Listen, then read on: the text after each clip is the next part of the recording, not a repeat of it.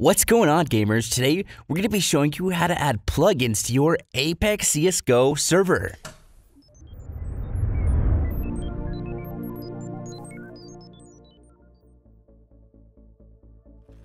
Before we hop into this tutorial, don't forget to give this video a like, subscribe, and click the notification bell so you can stay up to date on every tutorial we upload, just like this one.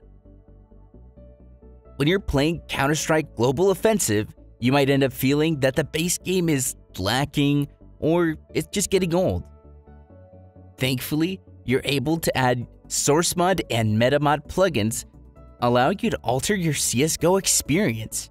From aesthetic changes such as changing the join sound to just changing the look of the game, CSGO plugins are widely available for use. And it can be a bit tricky to get plugins, so that's why we made this tutorial today, to guide you through the process.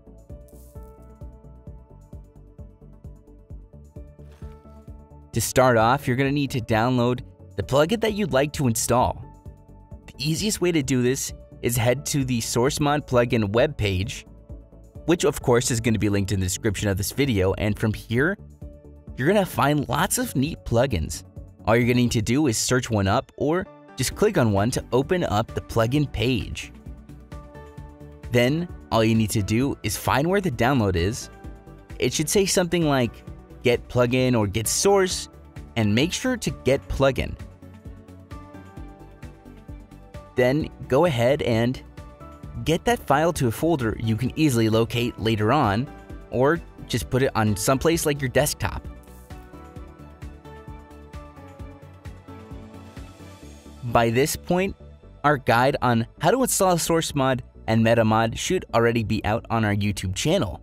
So go ahead and make sure that you have Sourcemod and Metamod installed on your server before you proceed with this guide. Now, once you've got that set up, now we can go ahead and get started with adding specific plugins on your server. The first thing you're going to need to do is stop your server and wait for it to come to a full stop and wait for it to become fully offline. Once it is, go ahead and click on the FTP file access tab on the left-hand side of the page and log in with your info. Here, click into CSGO and then into the add-on folder. Then into the Sourcemod folder. Now, all you're going to need to do is head to the plugins folder and then click on upload to the top left of the page. And now just drag and drop in your .sfx plugin files.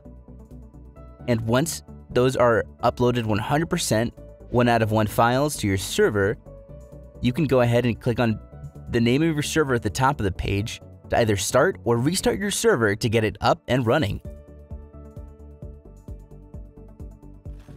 Server modifications are neat in any game, but in CSGO, it adds a whole new level to your experience. Whether you want to play TTT or bunny hop your way through the day, Apex has got you covered.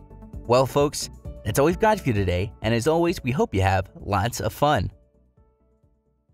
Thanks for watching. If you want to see more great content like this, then subscribe or click these videos. Until next time, gamers.